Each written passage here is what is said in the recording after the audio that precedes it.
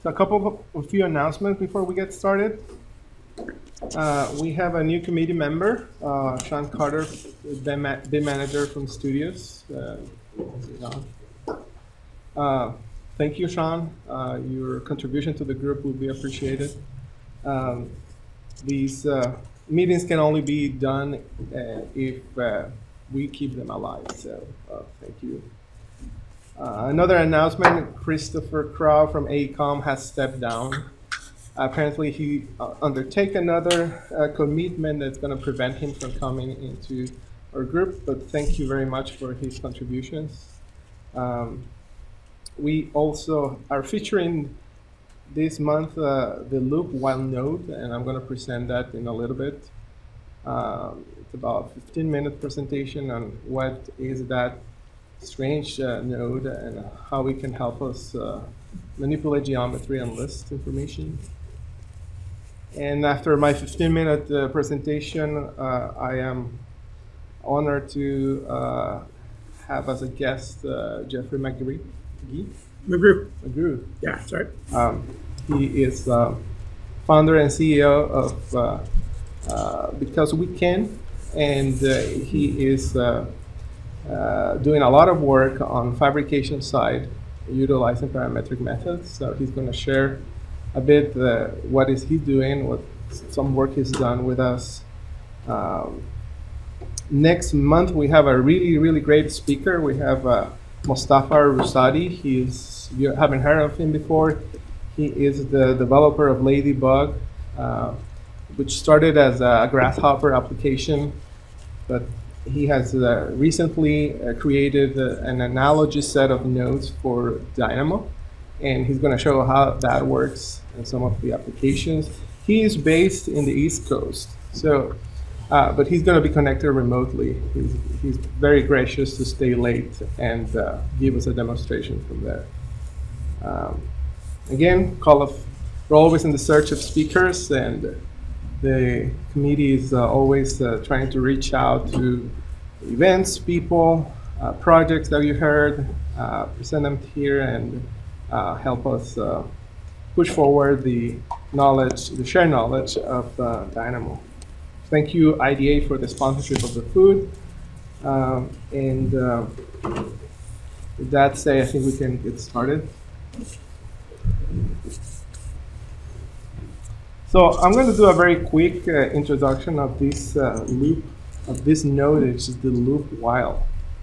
And this node came to my attention when I was just browsing through all the different nodes available on the out-of-the-box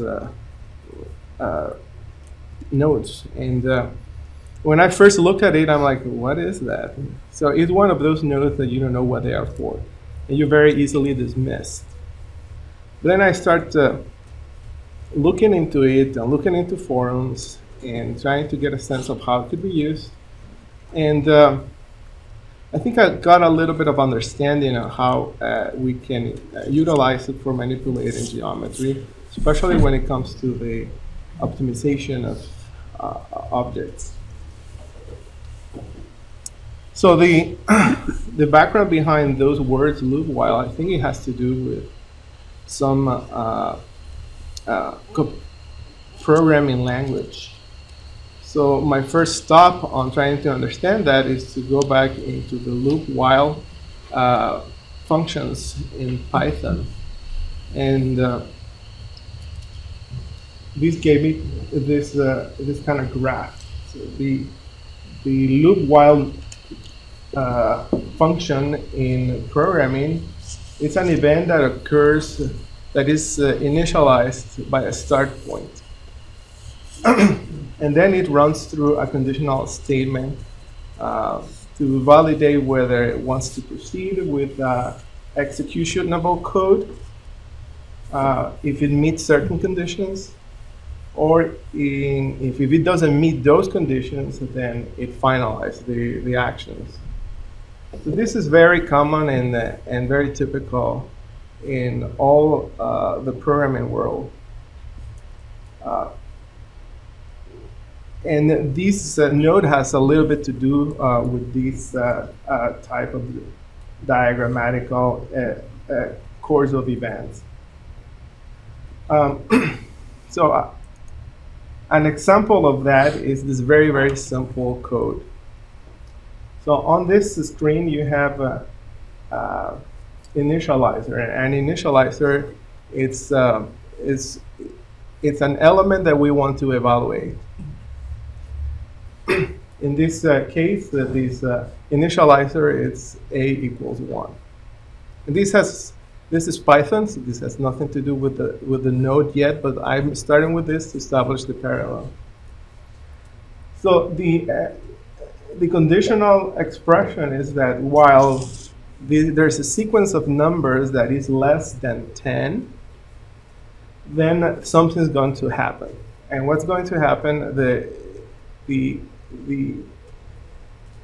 workflow is going to print the value, and then it's going to update the initializers by 2 units. So in the output, I expect to see a list of elements that increment in 2 units until it gets to the maximum allowed value for the conditional expression, and finalize at that point. So in this output, I would start to see a list of objects, a list of numbers, starting with number 1, and then the executable action is to print that object and increase the initializer by 2. So my first item is going to be 1 plus 2 is 3. Right? Then the next initializer will be 3 plus 2, 5. The next one is going to be 5 plus 2, 7. And then 7 plus 2, 9. And then when it gets to 11, 11 doesn't meet the requirements anymore. And that's why it stops right there. So when we're talking about the LoopWhile, we have a very similar conditions. We have an initializer that starts the sequence of events, and then we have a while expression, which is a conditional statement that condition which numbers or which sequence are going to run through the loop. And the loop is just an execution of a code. The execution of the code in this condition also update the initializer and restarts the sequence again. The initializer inputs lists of objects or list of numbers, and the continue while the conditional expression and the loop body are functions. So we basically need to input in those a function that determine a conditional statement and a function that determine a set of actions. So I have 4 examples that I'm not going to run live. I'm just going to show them on the screen that express that condition. If I look back at my original sequence of events, I start with an initializer, then I add a function, a conditional function, and I finalize with an execution. So here's a very simple definition. And what this is looking, it's looking at a very simple expression. It's just the initializer. It's an integer number 1. What am I going to what I'm going to apply to that initializer is a very simple sum. So I'm going to add 1 unit to the initializer and continue that operation until I get to a value of 10. when the sequence gets above 10, it's going to stop. So I have the whole sequence to start with 1, then 2, then 3, then 4. And if I start from the start, if I have an expression number 1, then I add another number that's 2. 2 is less than 10. Therefore, it can continue with the operations until it gets to number 10. 10 is less than or equal than 10. So I can add one number, and that's why you see that the result of this operation is 11. Does that make sense?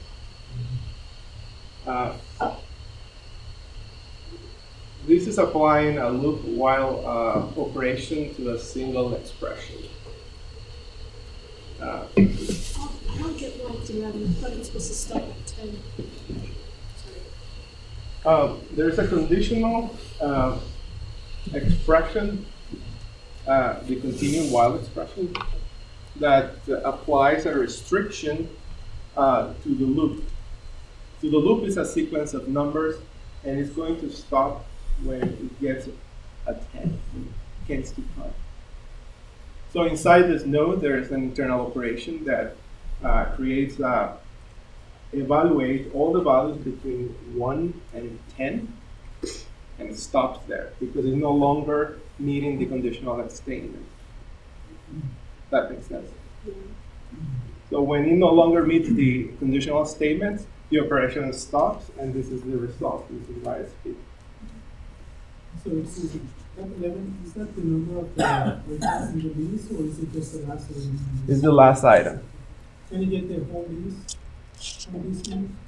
No, it doesn't, and that's one of the drawbacks of this. That is a very simplified expression of the true Python code,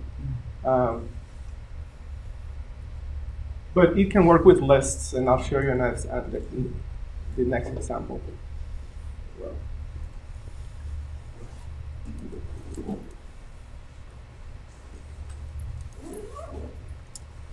All right, the next example is something more tangible.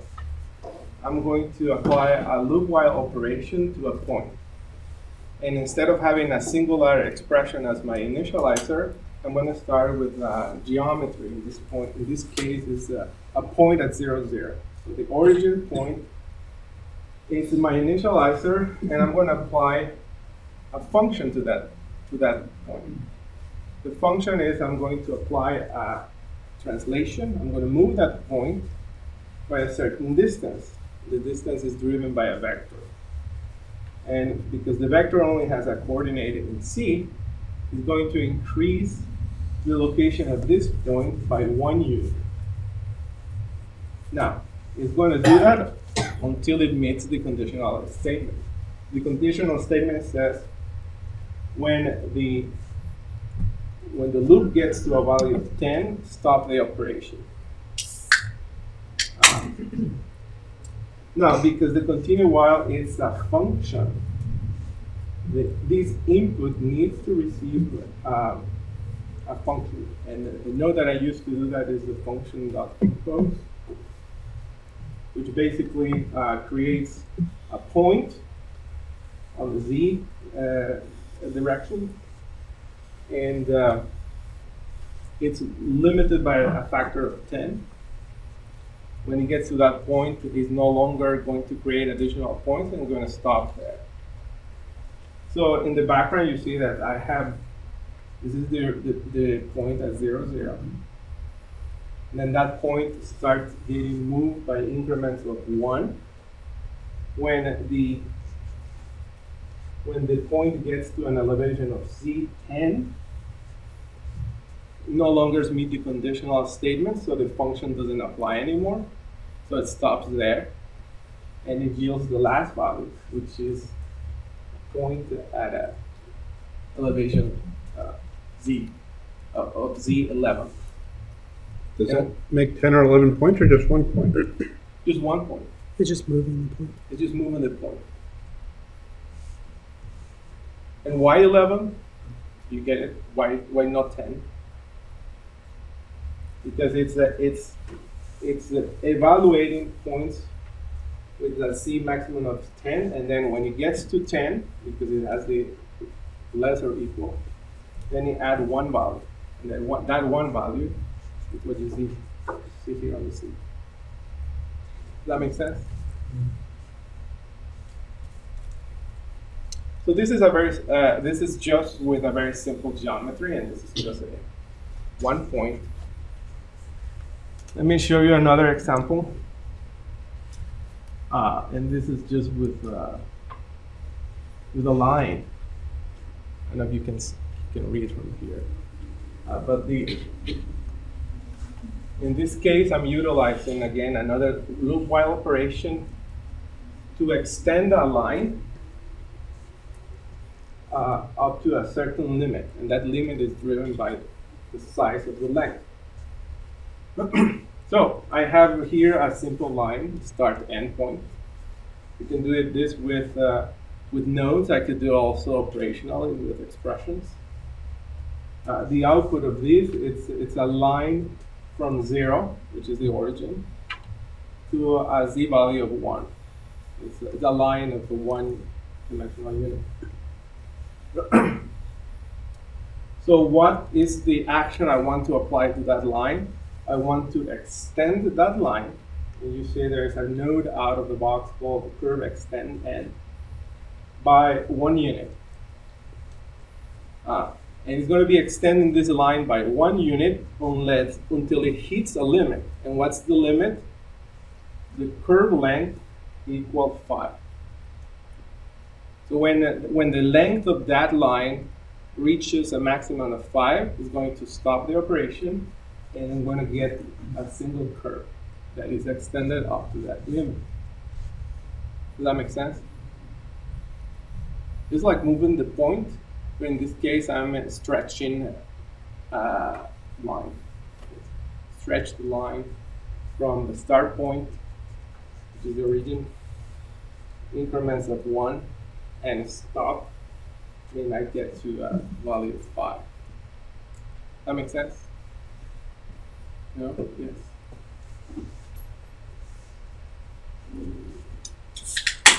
All right, let's look at one. It does make sense. It would have been cooler if they left the other points. If the other points were left, so you can see the different points on the line or something like that, and instead of just the last point. But I understand it's just a function of this node. Right.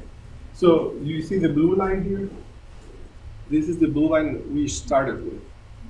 This is 0, 0 is the first point, and the second point is it's a point and 1 unit in the z direction.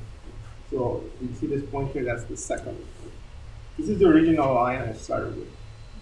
And then I apply this operation, extend it until it no longer meets the conditional expression, which is 5. So the total length of this is 5 units. And that's what I'm getting here. That makes sense.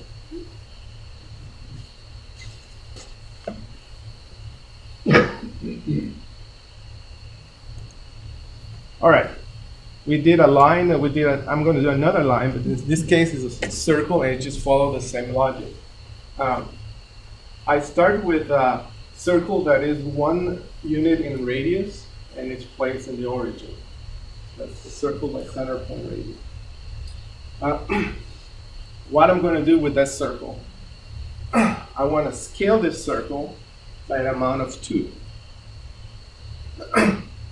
So I'm going to scale it as many times as the conditional allow it to be. And the conditional says that when the radius hits a maximum size of 4, stop the operation. So when the circle radius hits the 4 limit, then it's scaled by 2, and that is the last item. And that's when I'm getting a circle with a radius of 8. That's the last iteration.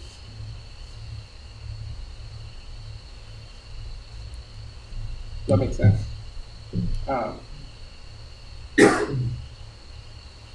And basically, these are simple examples, and from here you can start thinking about what are the potential uses of this. I mean, certainly when you want to run a geometry through a series of operations to find like the optimal value based on a condition, then that is one possible application. Another application is the next one, and I think I'll close with that one.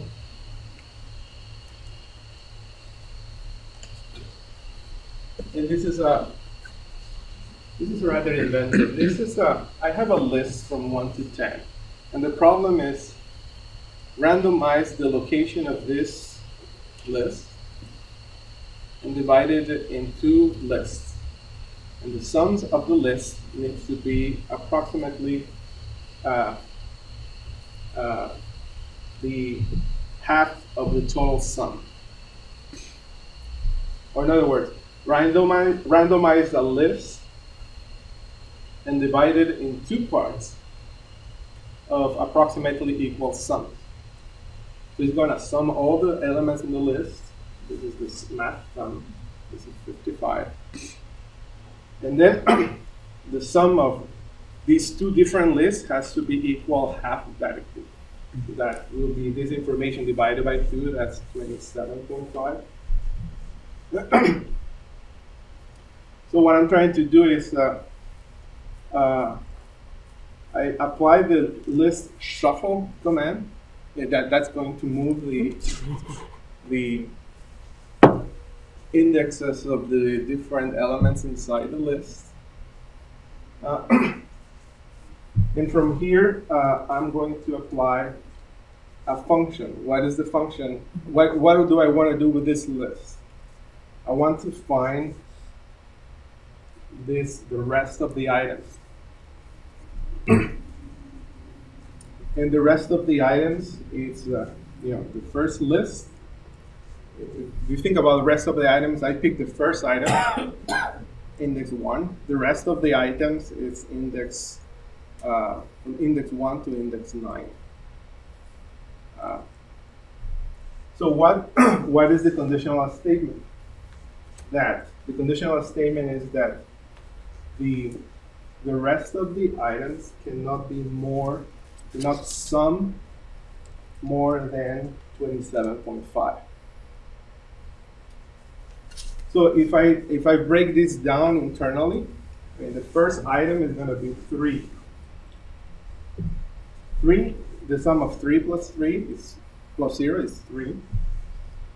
So that meets the requirements. Then I go to the next one. 1. 3 plus 1 is 4. 4 is less than 27.5, so it keeps it in the list. 9. 9 plus 4 is 13. That's less than 27.5. Keep it in the list. So it keeps applying the same rule until it gets to value 10. The aggregate sum of all of this is 27. 27 is still less than 27.5. Keep it in the list. So then it gets to the next one. The next item in the list is 7. That doesn't meet the function anymore, and that's why it stops there. So the list, the rest of the items have a maximum sum of 27. And then to find the rest of the numbers, I use the difference. So my list A is this list, and list B is this other list. And I can shuffle the numbers by rerunning the definition again from scratch, and I'm going to get different results, but the sum is going to be somewhere around 27.5. Does that make sense? Sometimes you want to create a distribution of location of objects that meet this type of requirements. So this is one example of how to do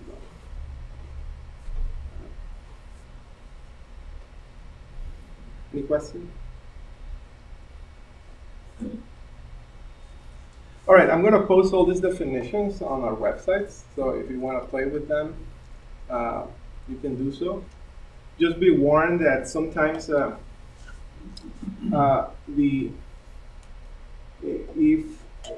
the conditional statement doesn't close the loop, you may find yourself in an infinite loop. And what that means is the node continue processing this until infinite, and then it's going to crash.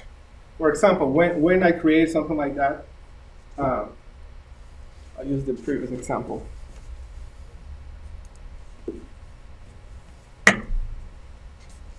If instead of changing less or equal operator, I would say it's larger than 4.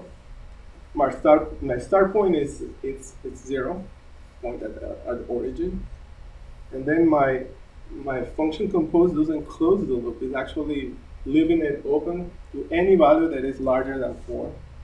So that brings the number of possibilities to infinite. So this is going to keep running and running and running until it crashes. So that's one of the limitations. Is there any possibility for nested loops? Like a loop inside another loop? Yeah, that's totally possible. An example would be, so here I'm subdividing this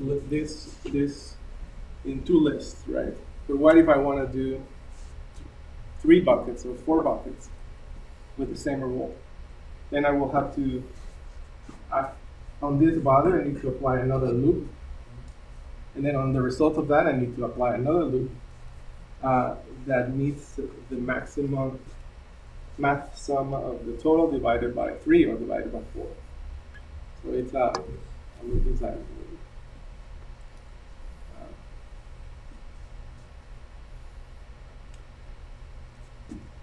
Other questions? So if that's it, then I'll pass the presentation to Jeffrey.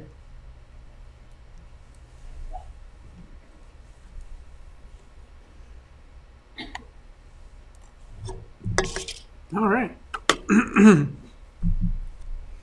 Okay. Should I share my desktop or? Yeah. Oh, there we go. Look at that. All right. Great. Spin this around real quick and face everybody. All right. Thanks a ton, Cesar. Thanks everybody for being here. My name's Jeffrey. I'm recovering from a little bit of a head cold, so I'm going to be a little not quite as animated as I normally am. But hope you can bear with me. I run a little company. We're a design build architecture firm called Because We Can. We do architecture and interiors and creative fabrication and a bunch of other stuff. There's actually 2 people from my company right there, which is almost half my company because our company is tiny. And actually a lot of this work that you're going to see tonight is the result of B's programming, and I'll probably drag you up at some point later here if that's okay, B. Because if the questions get too technical, B's the one that can actually answer them. So just real quick, just as an intro for what my company is and what we do. As I was saying before, we do creative interiors, a lot of commercial interiors. At the top left there is the Interval here in San Francisco. Who's been to the Interval? People? Oh wow, hardly anybody. All right, well we built that. Came out great.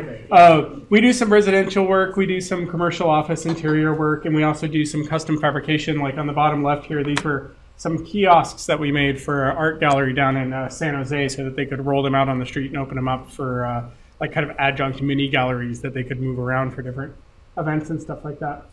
And then more recently, sometimes we just make really goofy stuff, to be honest.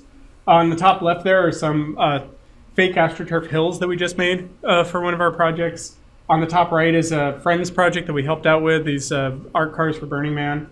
And then the bottom 2 here are fairly recent projects that we just did where we started to use Dynamo for fabrication. So this is the first project that we actually heavily used. This is a thing that we got roped into where studios, and we do this from time to time where we get called upon to collaborate with a larger commercial architecture firm to help with like creative fabrication or creative elements. So this is for a big nameless client in South Bay, who studios had this idea where they wanted these shipping containers turned into like funky lounge, nap room, meeting space sorts of things. But they really just had placeholders for them and had us like help riff a bunch of ideas, what they could be, and we worked back and forth. And this was one of the two that we fabricated.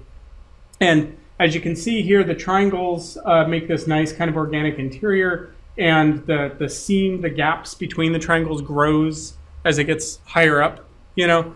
And some of the triangles are upholstered. That's Joel from our company hanging out inside of there. And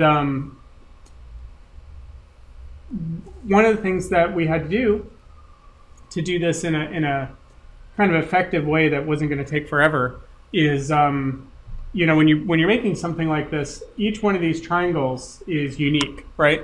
And we started out using adaptive components because most of what we do is inside of Revit. So we started using adaptive components to kind of model this out, but it was getting really slow. And also, you know, it was working okay to be able to control the gap size and all that sort of stuff. But just iterating through every single one of those triangles and isolating it for fabrication, and then also tracking which triangle is which and where it goes in the overall assembly can become really unmanageable projects really quickly. Because one of the awesome things about digital fabrication is it makes things very quickly and it can make totally unique things, but that's the downside is you can quickly introduce more complexity than you can reasonably manage. Because we did this whole thing in like 4 weeks. I think it was, from when the shipping containers dropped on the floor to where they went out to the client. I think so, right, B? It was like 4 weeks or even less.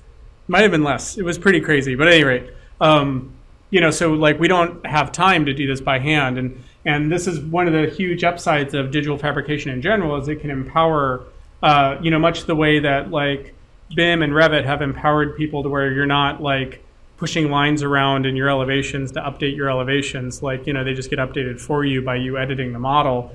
Here we can use computer automation to automate this kind of brute force tasks to help us, to empower us so that with a small team we can do more complex stuff and do it on time and on budget and everything like that. So one of the big problems that we had was edge labeling, right? So I was saying like which triangle goes where is a huge problem. And then also isolating every single one of those triangles out so that they're ready for getting CNC cut. Because, you know, for each of these, you know, whenever you're dealing with a fabrication problem for digital fabrication, there's this isolation step where it's like we have our model, and our model might be very complete, right? And it's invariably will happen sometimes when we're collaborating with other designers is they'll say, hey, I have a model, like a Rhino model or a Revit model or something. It's fully detailed, ready to fabricate.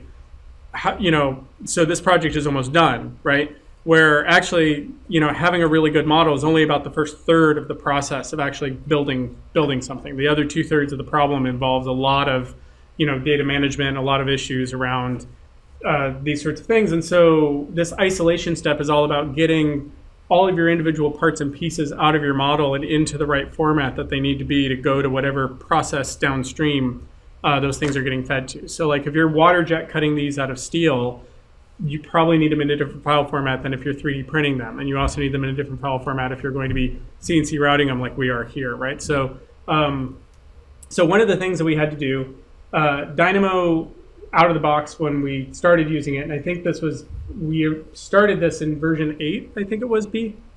7? Yeah, it was version 7. You know, Dynamo couldn't label things and actually didn't even have a font.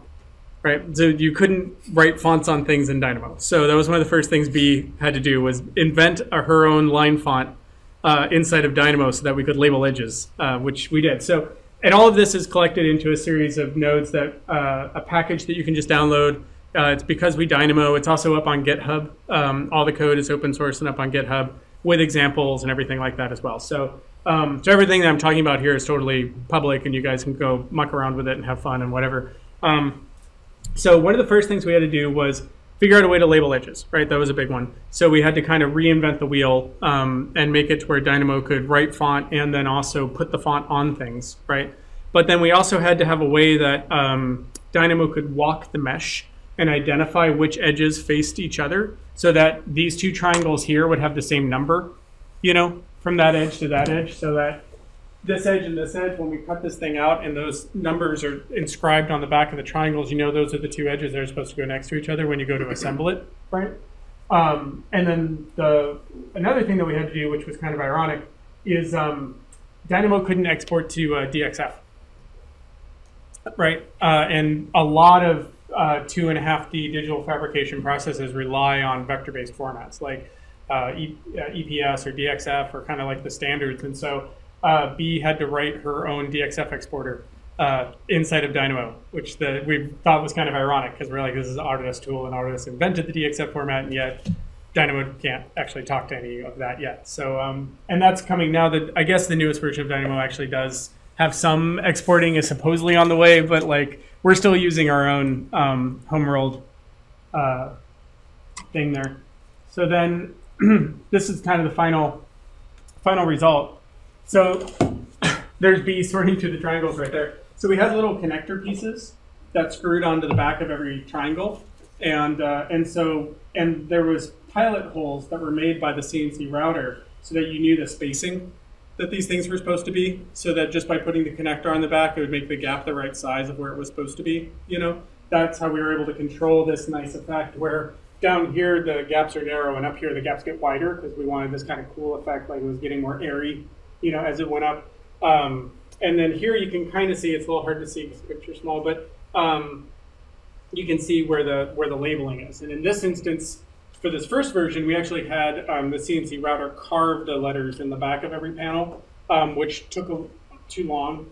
And in the next iteration, you'll see we actually did a different thing. So, but this is the first thing we did. This was just about a year ago, just a little over a year ago, when we did this project. And so this was when we first started like diving into the deep end. We'd used Dynamo for stuff before, but it was always your more standard BIM kind of like, I want to solve a particular computational problem, or I want to iterate through something to try to find an optimal solution or something like that. This is where we started actually getting into it in terms of more for fabrication. So then who went to Autodesk University this year? So a couple hands? Okay. So we made these that were there next to the Hive Pavilion. So this, again, was a very short turnaround project. It was about a month where Autodesk was originally planning on putting something else right here, and then that something else wasn't able to make it to the show, so they called us up about a month before AU, and they were like, hey, can you build a crazy thing? And we're like, yeah, we can build a crazy thing. And then we all frantically worked like mad and built the crazy thing and put it in the back of a truck and shipped it there. But this was kind of like the second version of that Dynamo tool set.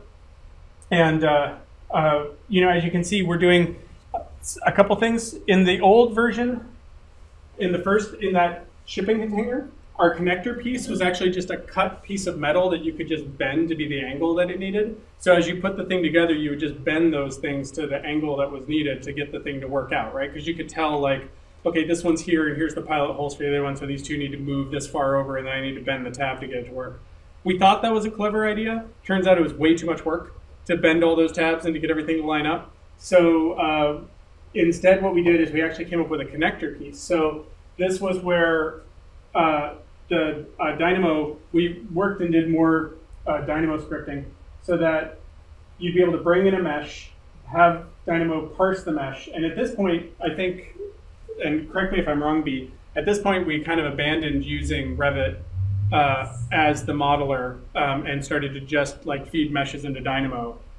You could still feed it a Revit mesh or something from Revit. It was just taking so long for the geometry engine of Revit and the adaptive components to just brute force its way through it. And it was so much faster to just give it a simple mesh. So we just give it a simple mesh and it would just crank through it very quickly. So we started just, okay, we'll just start feeding it simple meshes and using our same rationalization tools that we built to kick it out the other side. So what this is doing is it's actually these connectors that connect all this stuff together were never modeled, right? Those are getting resulted from the script. Like the script is making those for us. And they're all the right angles that they need to do. So our Dynamo stuff is looking at like, these two panels, looking at what their angle is this way, and then drawing that connector automatically with the hole, with the through holes, you know. And on the connector side, it's got holes in it that accept hardware, so that these could all bolt in, because these need to be able to flat pack down for shipping and come apart and go back together and stuff like that. So all of this, it all bolted together with it like a little Allen key, like IKEA style. That worked okay. The hardware was a little tricky, and some of the getting the things to line up just right. Sometimes you had to get it to line up just right to get it to thread sometimes, and that became not that ideal. So again, in our next rev, we kind of changed it. But as you can see, you know, the connectors were labeled and the panels were labeled. So there's a label on the panel, and then every place where a connector was supposed to go was labeled, and that number corresponds to that connector. So we just sorted all these things out by numbers. They had coded numbers, so you just had piles in the shop of like, here's the 10s, here's the 20s, here's the 30s, you know. And then B made this awesome tool as well where you could search for where the panel was that you needed. So you could be like, I'm looking for panel 205, and it would light up on the model where 205 was, so you could figure out where it was supposed to go. And so again, we built these really quickly, and it worked pretty well. And then the latest thing that we did is these seating units for a big commercial interior that we just wrapped up over in Oakland. A co-working company took an old defunct building in Oakland that hadn't really been seriously used for like 15 or 20 years and turned it into a big co-working campus, you know. And we were brought in to do like kind of reinvent the interior and make it more interesting and attractive and usable and all of that. One of the things we did is build these crazy, we were calling them icebergs.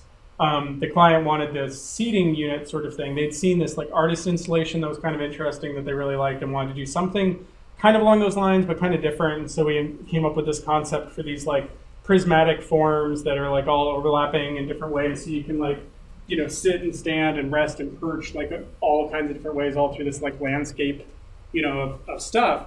But we needed a way to quickly and easily build these things, right? So we, again, came back to Dynamo, but one of the things here is we were able to figure out,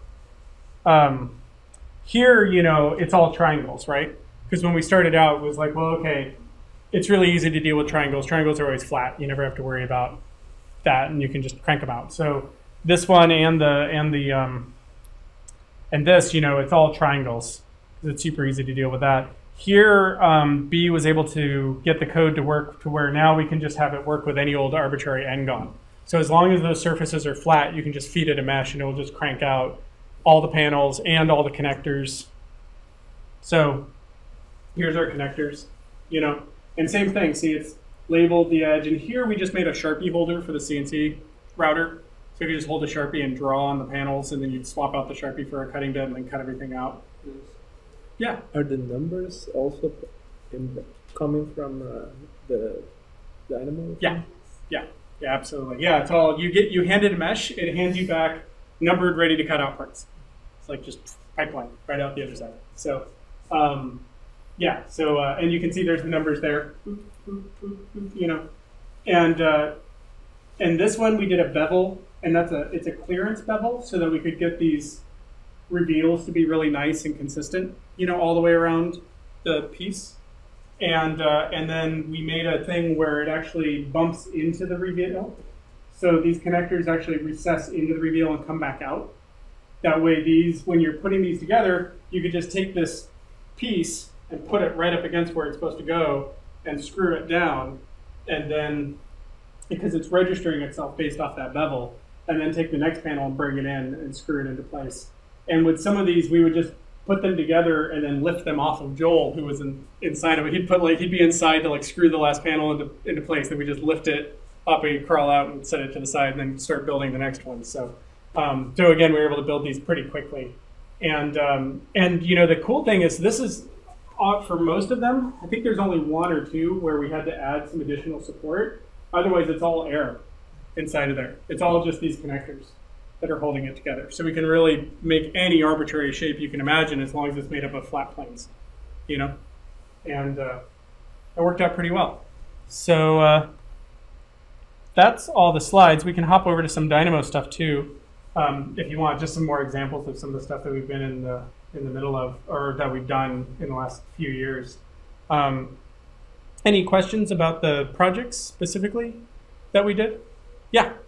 How do you optimize the mesh? You know, the first project that you showed Right. that has a kind of cube form, and then you apply the triangles. Yeah. Did you use any specific customized tool to generate this? So the question is, how do we optimize for the mesh? In this one and in this one, we modeled it in Revit just using adaptive components, and so what we did is we had a series of splines as a rig, you know, that are adaptive component triangles we're hanging off of, so you could adjust the splines and kind of get the shape that you wanted to get.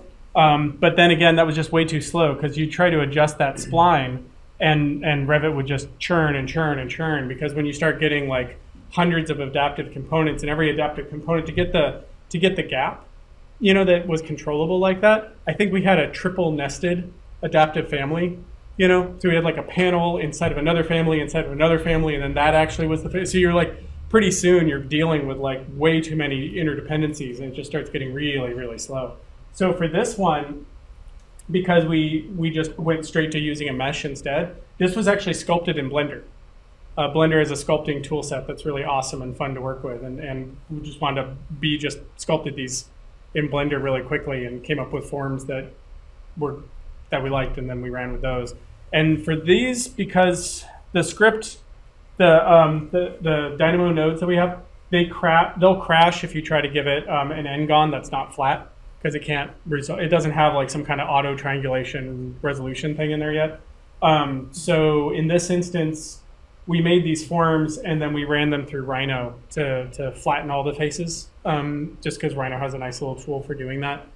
You could have used Blender or, you know, some other mesh, something that can manipulate meshes and flatten out a face to do it. It would have worked too. So. What was the tool you Rhino? What's that? What's the name of the tool you Rhino? I'm not the Rhino user. B's the Rhino user. Do you remember the? You just create things flats. Like you just cut things. You get a solid and you do negative modeling and you have flats. And by default you wind up with flat faces. Yeah. Mesh toolkit is one of the things that can help.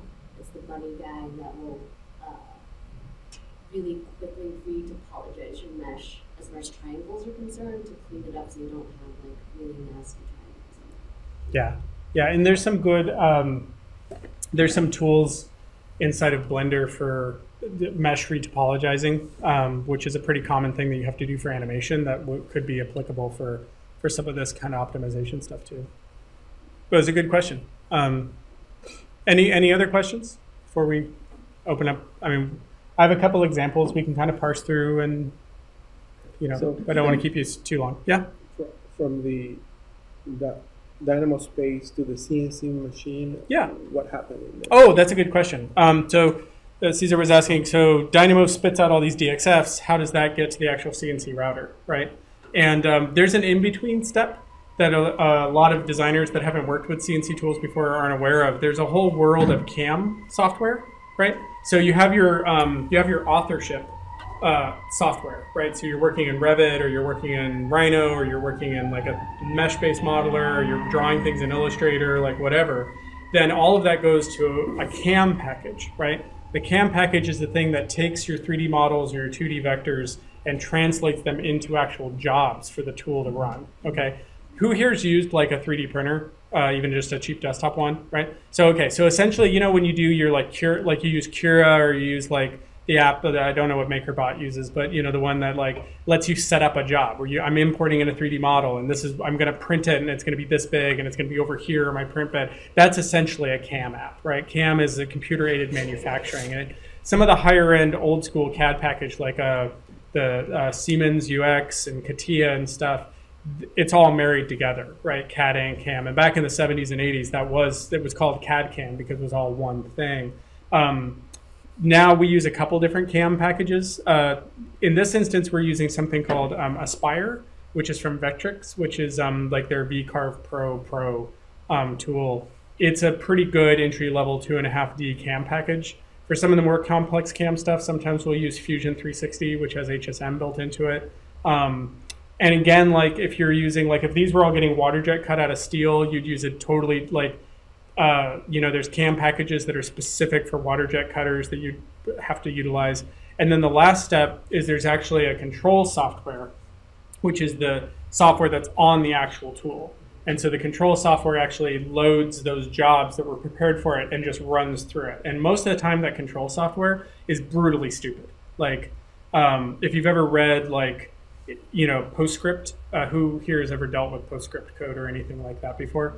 So PostScript is actually a world smarter than what most CNC tools are using. Most CNC tools are using something called G code, which is over 50 years old and horribly broken in a lot of contexts. And it's literally a little bit more complex than Logo programming language. It's like move here, move here, move here, turn this thing on, move here, move here, move here. That's literally all it's doing. There's no real, logic loops or feedback. And some of the more complex machines can have that, but literally the tool is just running a script to run, So, the control software, the CAM software, and the design software are three distinct things, but they are kind of overlapping circles because there's things that I can do in our CAM software, which I can show you here. This Aspire tool that we use a lot for our CAM, it has like a crappy little CAD tool built into it. So it has the equivalent of like bad AutoCAD LT / Illustrator here, where I can draw vectors and I can edit stuff and make changes, right? And when I'm setting up my jobs to do stuff. So if I wanted to, I could just open Aspire and just draw the thing that I want to cut out. I don't have to actually draw it in CAD first, right? So there's overlap between the tools. And then on the control end of things, I can just walk up to our CNC router and just type into it, cut me out a circle of this size starting here, right? And it will just, do that. So, so there's overlaps, and it's important to understand where to manage certain things, right? So like when we're modeling stuff inside of Revit or even in this whole Dynamo kind of process, we're assuming like all the plywood here, we're assuming all of this plywood is exactly 3/4 of an inch thick, right? Because we don't know what size the plywood is until it shows up off the truck, because the plywood varies from batch to batch a little bit. And trying to like measure all of that before you actually model it is insane, right? You're trying to manage it that way, it's too complex again, and you're gonna just have too much to have to deal with. So we kind of abstract it and figure, okay, we're gonna just assume all of this is exactly 3/4 of an inch thick plywood, and then when we actually set up the job in Aspire before we run it, we can measure with digital calipers the thickness of the plywood. And Aspire in the toolpaths themselves, when you set up the toolpaths, have the ability to set up like allowance offsets and other things that you can do that will make the toolpath a tiny bit bigger or a tiny bit smaller, so you can adjust for, to compensate for different issues and stuff. So again, and this is a whole nother talk about digital fabrication, but where you're managing those tolerances along the way is critically important to being able to make stuff productively. So, but it's a good question. So yeah, there's a whole, what we're doing here with the Dynamo stuff is a step that a lot of people call rationalization, to where you have a 3D model, like I have a mesh, or I have a Rhino file, or I have a Revit file, and I need some way to turn all of these things into real parts that are ready for fabrication. That's what we call rationalization or fabrication modeling, right? I'm taking my design model that captures the design intent of what I want the thing to look like and kind of the feel that I want it to have. And now I need to go through the process of taking that and turning it into the actual parts and pieces, the fabrication intent, if you will, of how it's actually going to get built and go together. And then the next step after that, that I was talking about, is isolation. And that's what we're using this Dynamo tool set for. We're using it for rationalization, to go through and like make all these panels for us, label them all, make them all 100%, and then export them all out as flat 2D DXFs, because Aspire here just wants a DXF file that's full of like triangles laid out, right? And Aspire, the CAM software, has nesting capability, to where you can actually like grab all the parts and just say, okay, fit these onto plywood as best you can, and it'll rotate them and puzzle them together as best it can, right? So we're not worrying about trying to do that in Dynamo. Theoretically, you could, you could write a nesting routine or something inside of Dynamo, but realistically what we did instead is we just had Dynamo lay those things out in an array, so that when they came into Aspire, you could grab them and group them really easily, and then just tell Aspire to do the nesting, right? So again, it's like, where are you managing that complexity most effectively along the tool chain really has a huge effect in how productive you can get this stuff done. So, I have a question. yeah. The triangle, the first and second example. Yeah. The first, what was the material? Is it plywood? Yeah, all of these are plywood. So you said you assume same thickness. So when you have that, you actually vary the gap as you go up, right? Yeah, yeah. For this stuff? So Yeah. did you also 3D cut the gap? Yeah. Well, all those triangles were cut out by the CNC Right, router. so it's a void, right? You're not filling anything between. Right, correct. Yeah, there's no, that's just air in So between. if you end up doing mesh instead of adaptive component, you actually have to manage the gap like with the consideration of the thickness. So you have to base it on like one side if you were to like run a model with the thickness. So when you decide to just mesh, right, Mhm. then your gap is actually becoming 2D. There's not Right. behind it. Yeah. That controls it. So you set a minimum offset, so you decide what you want the front to look like, and there's a parameter where you say, oh, I want a 1/4 inch, like from the center of the mesh. Yeah. You can determine how much is going to go in front and how much goes in back, and then Mhm. vector math magically calculates the size so that Of the gap that you need to get so that the effect. results are automatically And generated. I actually had almost identical situation, but I had to build it as a component with thickness. Uh-huh. So it was like extremely challenging to Yeah. manage the gap, Yeah. to make it unified, because in my case it was the uniform gap Yep. throughout. Yeah, yeah. That's how we, what B's talking about is these right here. We wanted the gaps to be really uniform throughout the whole thing, and that's how we did it, is we managed it, where essentially like they're flat, like you said, because it's a mesh, but then by using vector math, we were able to get the offset so that bevel always wound up in the right spot behind it, so that you'd always get a consistent gap. So that Yeah. part you managed to do inside the Dynamo. Yes. So like, because I had to actually wait like 20 minutes or so every time I changed something. Yeah, that's why we started just doing Like, meshes in and Dynamo adaptive instead. component way. Yeah, because that's why we had abandoned the. I mean, I wish we could do this all with adaptive components, because then you maintain a lot more design control. But ultimately, B actually was the one who kiboshed me, because I was like, we should keep with adaptive components, and B's like, that's insane, and she was right. We're had to just step to just doing meshes and feeding them to So I Dynamo. just ran it like every day at the end of the day and go home. Yeah, exactly. Like printers. Project with triangles in. Oh, there you go. Yes. You know what we're talking about. Well, and it's an important distinction to think about.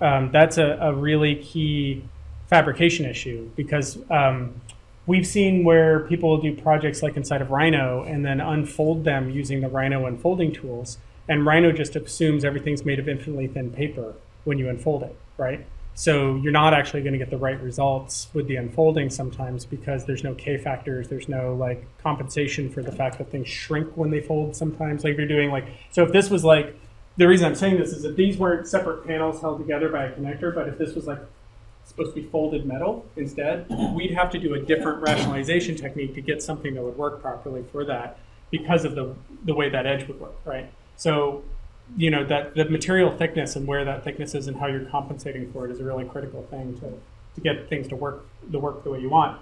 It's a good example of where the design intent in this case, and in your case, where you want the seams to be really consistent, will inform the fabrication model and make a problem that you have to try to solve in some way. And in our case, we were able to automate that some by writing some custom nodes inside of Dynamo. So, any other questions? Or yeah.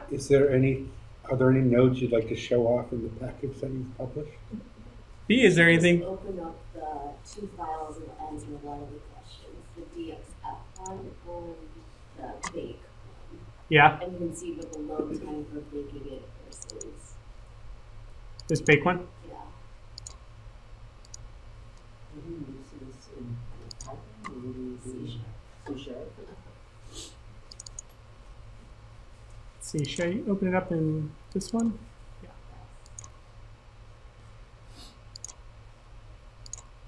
See if that works. The bake is There we go.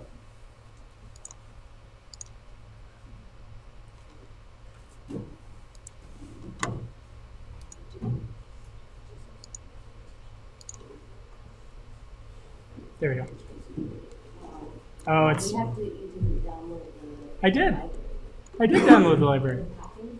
What's that? In the It package? says it's in the package manager. Oh, wait a minute. What the hell? That's weird. All right. Sorry, everybody. You don't have to do it through Revit?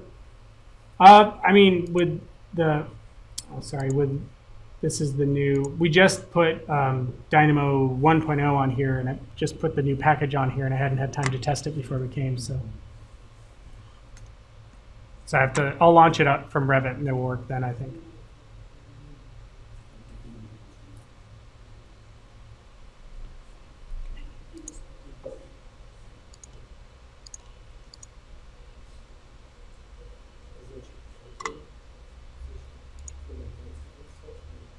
For this stuff, yeah, because it's easier to do standing in like zero touch units versus doing copying. You don't have as much access to the Autodesk geometry objects if you want to do that, but at the end of the day, if you do any of the object as faster, if you do any of the object, you just want to you have more access to the and better testing without paying Yeah, if you don't, just. It's crashing. Or just open the DX app one. Oh, I think I got it. Sorry, everybody. 1 second. And then I got to run here in a little bit, so unfortunately.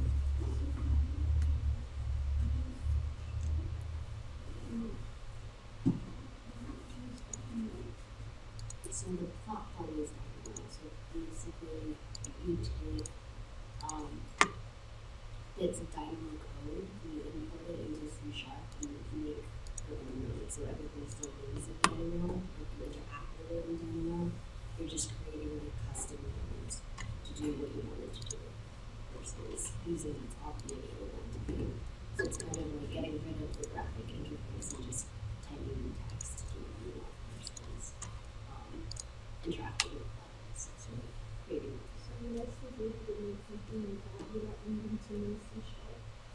You can if you download them. Like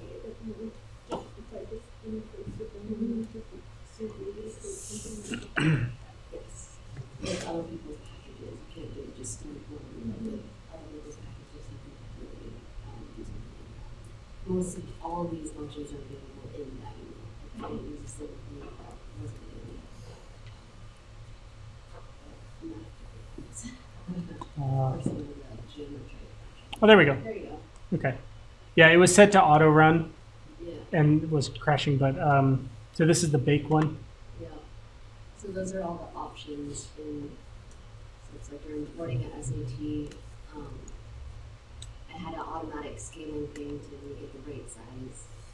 And from the mesh, you have a panel system, and those are the things that go into it. So you, Yeah. those So are like all that's, things that you can control. yeah.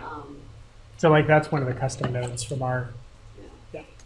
So there's like several things like with that you can determine your clearance bevel angle, how much it's going to stick out in the front versus the back, corner radiuses. Like, you don't want sharp edges, so how much you want to bevel that, how many connectors you want per edge. Yep. And then that feeds out to, you know, making,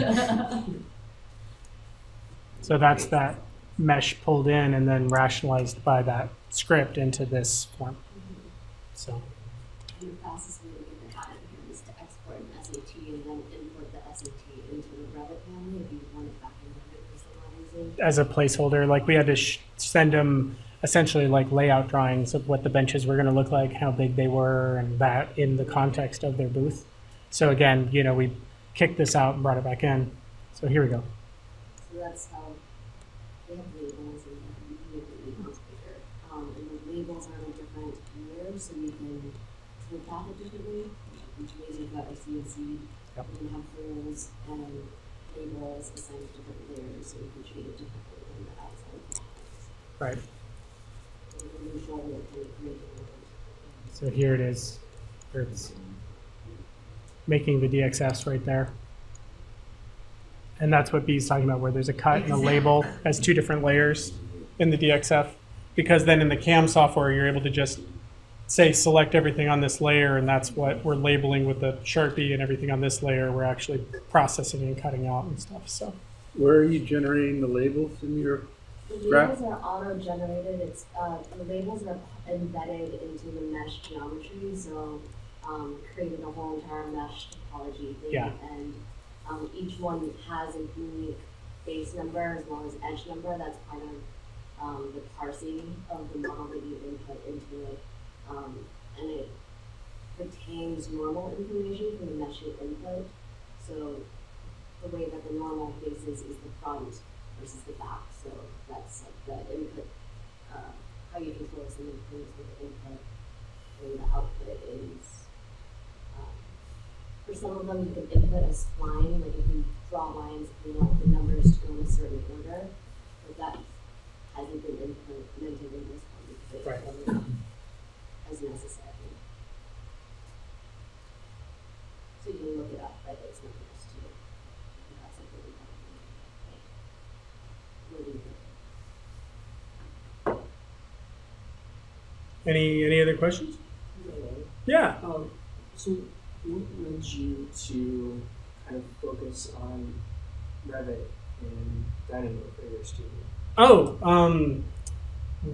Started our studio a long time, like 8 or 9 years ago, and I used to be the firm-wide Revit nerd for Gensler, and then like bought a CNC router and started making stuff, and then that got so busy I had to quit the day job and just do my own thing instead.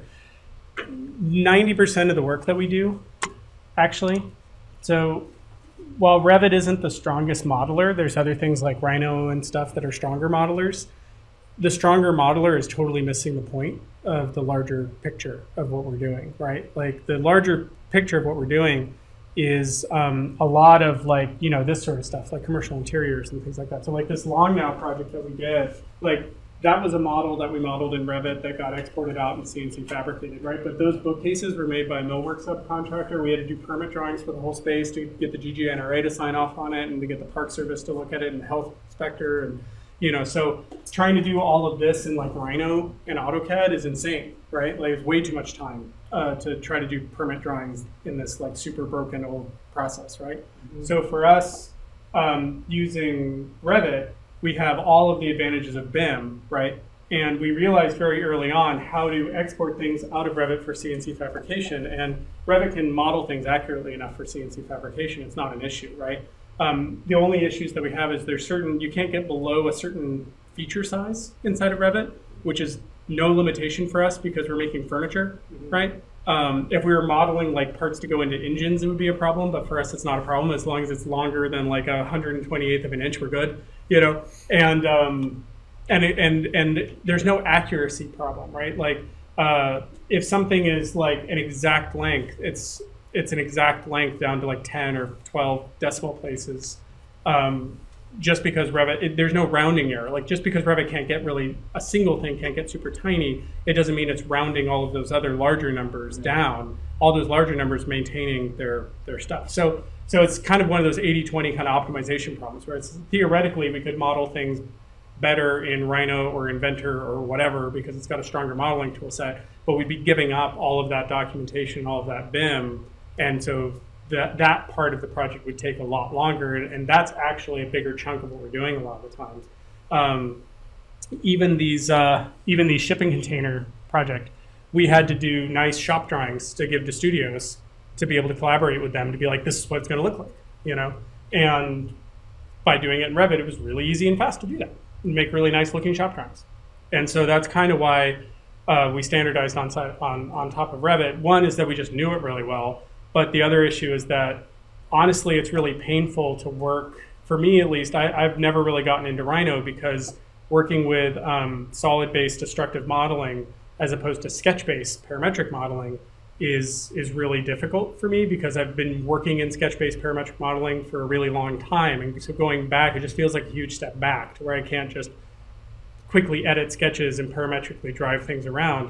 And you can argue that, yeah, in Grasshopper, you can make parametric models inside of Rhino, but you have to start from that. And you have to put so much work into getting where you're just starting out of the box with Revit. Like out of the box in Revit, I'm already dealing with parametric models, and it's great, right? Like they can make it super easy. And the other thing too that I really like about Dynamo in general, not so much for this kind of fabrication stuff, but for some of the other things we've used it for, is you can interject it into the process where you need it, and then it gets out of the way, right? So instead of having to start with it, work inside of Rhino, bake it, and then do my documentation somewhere else, I can just be working in Revit the whole time and make like a custom family that has parameters that I can flex, and then just make a little Dynamo script that will grab that family and manipulate it based off of something that I want to have it do. And then when I'm done with the manipulation, I can just forget about Dynamo and just carry on the project. So I don't have the example on my laptop, but and we wound up not doing the solar shades anyway, but we were doing a project where we were about like halfway through DD,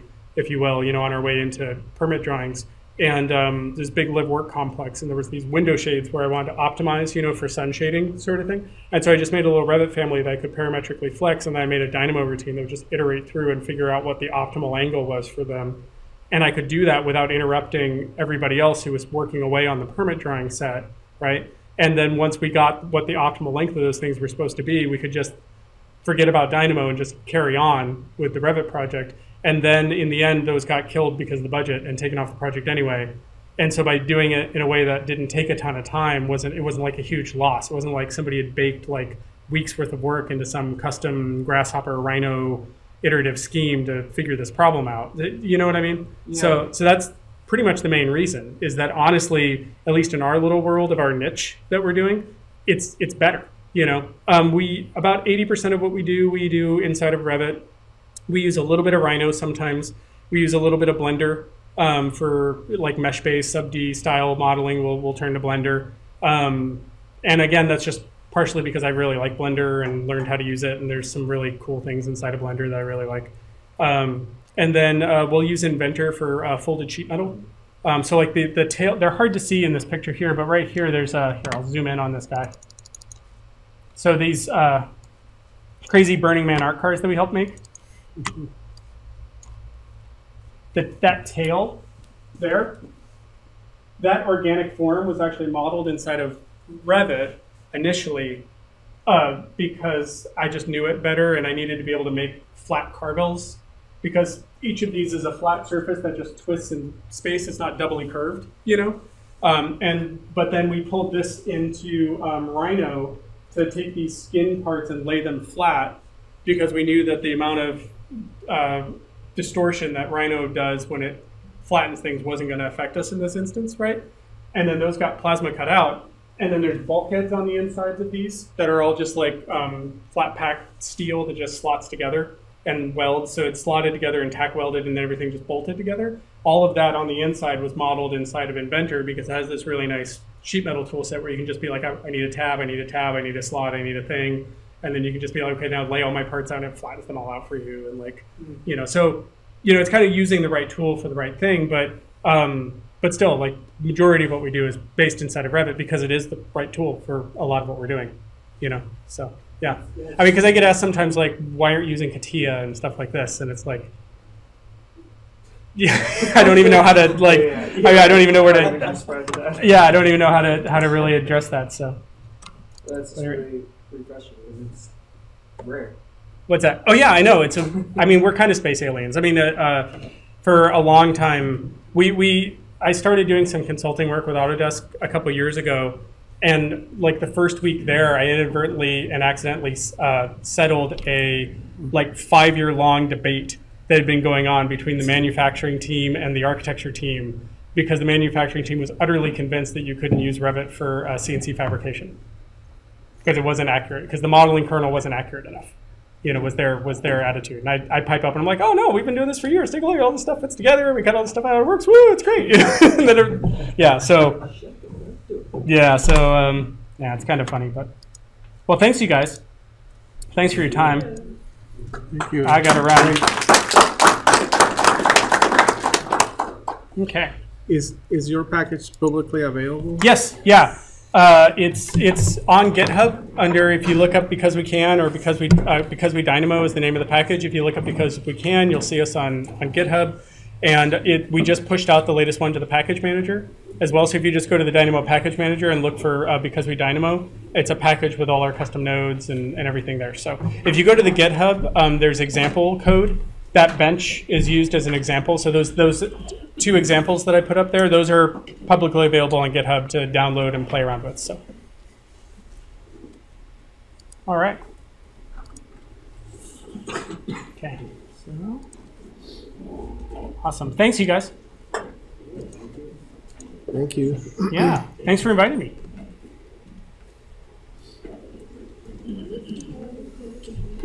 Good, how's it going? Thanks for using WebEx. Visit our website at www.webex.com. Oh, yeah. Hey, everybody. Thanks for telling me. Hey, everybody. Sorry, Michael just reminded me. Not this Friday, but the following Friday, we're having an open house at our shop. Big robot arms dancing around, free beer. We're over in West Oakland. I've got cards I can hand out if you want to swing by. You're more than welcome to. And I'll be emailing out. Starts at around 5, goes to like 8 or 9, depending on probably 9, before we get frustrated and kick people out. But, A week from Friday? Yeah, week from Friday. I remember your notes. It's a block quite a bit for him. Yeah, this is. They have a full system now. Yeah. Let me grab one. I've been Sorry, I was just coming to this group virtually. It's the first time I've seen it in my life. What's your name? Eric Volka. Yeah, you guys are doing I'm from Massachusetts. Oh, yeah, because there's totally some Ford conference. interesting, like, mesh-based fabrication stuff. But it takes forever Yeah. to label everything, scale it down. Well, I had a business trip Yeah. and then Right. Ford conference. And I get to come to my favorite meetup group in the world. I will say this This live broadcast finally, plays if YouTube. you look Yeah. optimizing I mean, like just I the was amount in of time YouTube spent and doing a task based on the value Yeah. of that task. I think The other thing is, Yes. I don't know, if you like mesh-based workflow stuff, I haven't played around with it too much, but there's some crazy Russians that are essentially making. But yours is better. But Blender is an open source mesh modeling tool, more similar to 3D Studio So you Max might be than bringing up like the a level CAD over tool, there. you know? And there's these crazy Russians that started making essentially Grasshopper for Blender, so you could do nodal generative style stuff just purely within Blender. So I haven't gotten deep enough into it to see if we could do the same kind of thing in that, but that would be really fun. Oh, thank you. But it would be a fun, silly thing to do. No, absolutely. You know, just to like. I love fun, silly things. Yeah. Well, and I'm always a big booster of Blender just because I really like the tool in general. I'm doing. Thanks, you guys. Yeah, Yeah, pleasure to meet you. Cheers. Yeah. I'm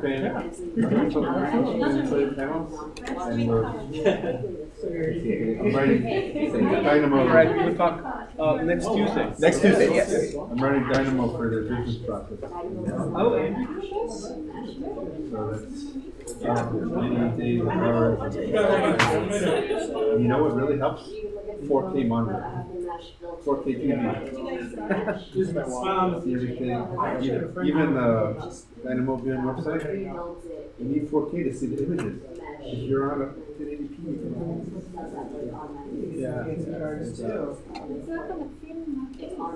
Sorry. You work here? We can digitally fabricate it. I need a cigarette case. Oh, you guys are organized?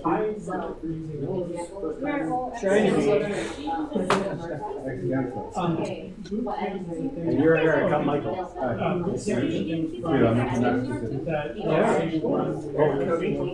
Where in Massachusetts? Well, we three of them. Pretty refreshing to see.